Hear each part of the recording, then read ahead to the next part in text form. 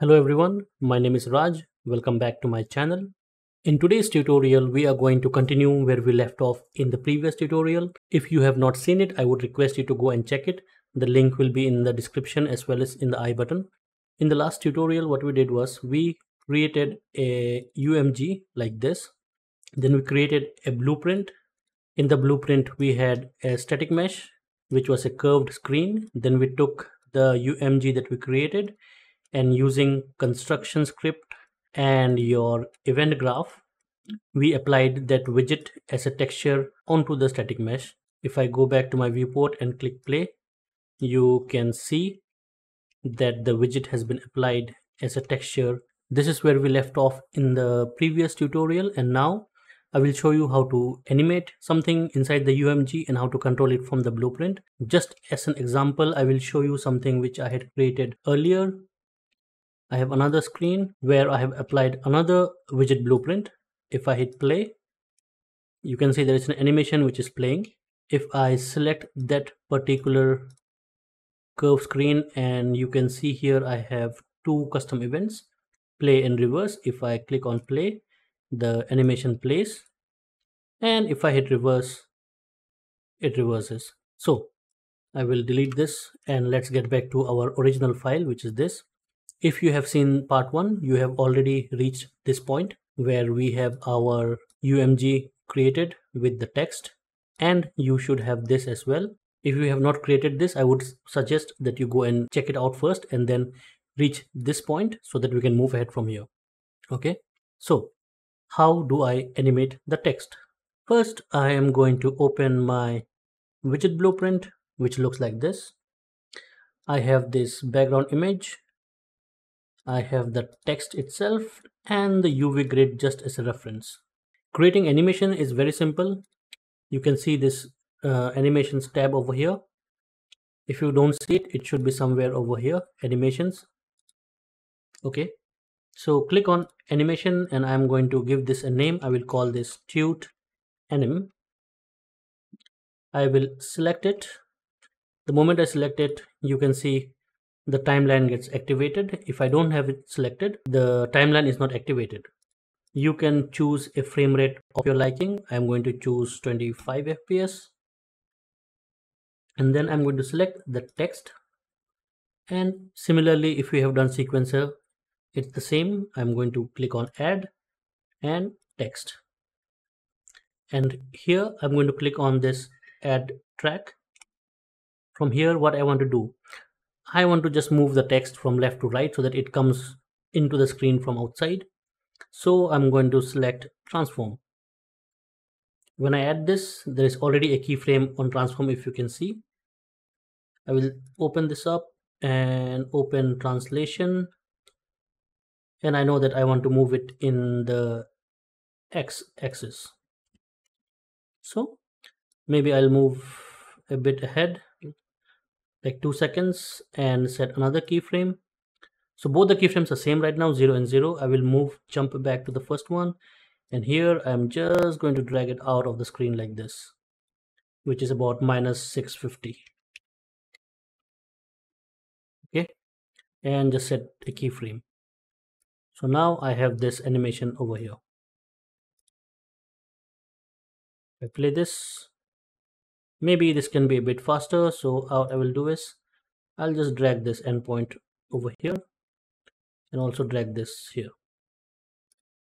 As you can see, this is a very simple animation which is moving from left to right. For some reason, if you see that your text is not getting cut at the edges, you might want to go to the canvas panel over here and then make sure that the clipping is set to clip to bounds. If it is set to inherit, you will see that the text is visible outside the boundary as well. So click on canvas and under rendering, clipping, select clip to bounds. And now you should not see the text outside. I will compile and save this. Now, how do I control this animation from here? Go back to my widget blueprint. So far, we have been working on the designer mode in the widget blueprint. I will jump to the graph editing mode. And here you can see that under animations, I already have the tute anim. If I jump back to designer, it is the same animation that we created over here. So in the graph, I'm going to take this animation like this, drop it down here, and say get tute anim. Now, what do I want to do with this? I want to play the animation, right? So I'm going to drag out a pin and say play animation. Simple as that. But to trigger this play animation, obviously I need a custom event. So I will right click and I'm going to say add custom event, and I will call this play tute anim, and I'm going to connect this to this function, compile and save. Now let me jump back to my main blueprint, which is this one, which has the screen. Here what I need to do is I need to somehow play the animation that we just created, right? So I'm going to jump to my event graph. So this part of the blueprint we created in the previous tutorial, and this was used to add the widget blueprint as a texture onto the static mesh. So I will just select it and see and comment. We'll call this widget texture.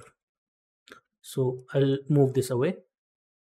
Now what I'm going to do is I'm going to take the widget itself and drop it into the event graph like this, and from the widget I'm going to drag a pin and I am going to get widget, and from the return value I am going to search for cast to UMG LED design. I'm going to make an event begin play. I'm going to connect it to the cast, and from here I'm going to drag a pin and I'm going to promote it as a variable, and I will keep the name as it is, as UMG LED.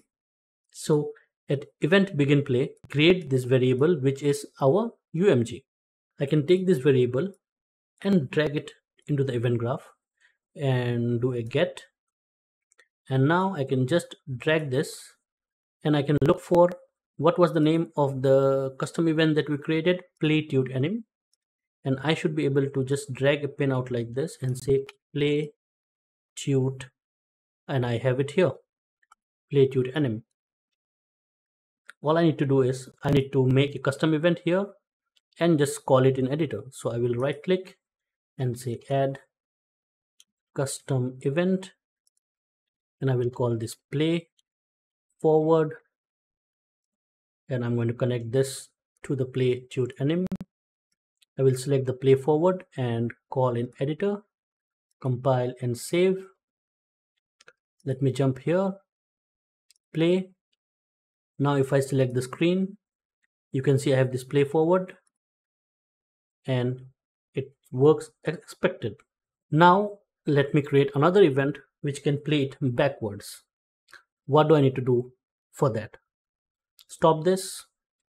I will jump back to my widget blueprint. So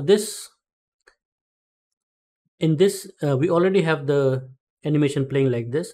All I need to do is I need to play it in reverse like this. I don't need to make any more keyframes for this. I already have the keyframes. I just need to play it in reverse. It's very simple. Go back to the graph. I already have this. If you see here in the play mode, it says forward. I need exactly the same thing, but with play reverse, right? So what I'll do is I will do the same thing. I will take the tute anim, drop it down here like this, get, then draw a pin from here, and I'm going to do the same thing, play animation, but here instead of play forward in the play mode, I'm going to change it to reverse. And similarly I will add a custom event here as well.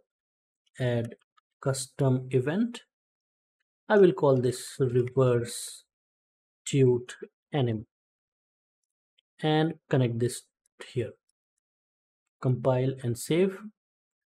I will jump to my blueprint, and here this is the one we created to play forward. play forward. I will take the variable and do a get. I will drag out a pin and search for, what was it? It was reverse tute anim. So I will drag a pin and search for reverse tute anim. Similarly, as the top one, I will just right click and add a custom event, and I will just call this play reverse. Connect it here, select the custom event, call in editor, compile and save. Now let's hit play, select the screen, and now we have two custom events. I can play it forward and play in reverse. It is as simple as that. If I open up the UMG which I created previously as an example, you can see how simple the animation is. If I select the animation track, so this is how I animated it. It's pretty simple, it's nothing fancy. For example, if I select one of these hockey sticks and open the keyframes, you can see it is scaling up. You can see it here, it's just scaling up and then just rotating in place. Similarly, if I click on another one, which is this volley, I believe, which is this one, if I open the keyframes, it's just doing a simple translation in the y-axis. So it's really up to you what kind of animations you want to create. Now you know that once your animation is done, all you need to do is go to your graph in the widget blueprint and then add this graph, and then you need to call the custom event from your main blueprint like this, and all you have to do is just expose the custom events in your editor. So that's it for today's tutorial. In the next one, we are going to take a look at how we can change the text in real time, not just play the animation like this, but you will also be able to change the text. So that is something we will be taking a look at in the next part, which is part 3. So if you have not subscribed to the channel, I would request you to subscribe to the channel. I will be creating more such tutorials in the future. I know there has been a long gap from the previous tutorial, but I'll try to keep up so that I don't have much gaps in between. So anyways, thank you for watching. My name is Raj. See you in the next one.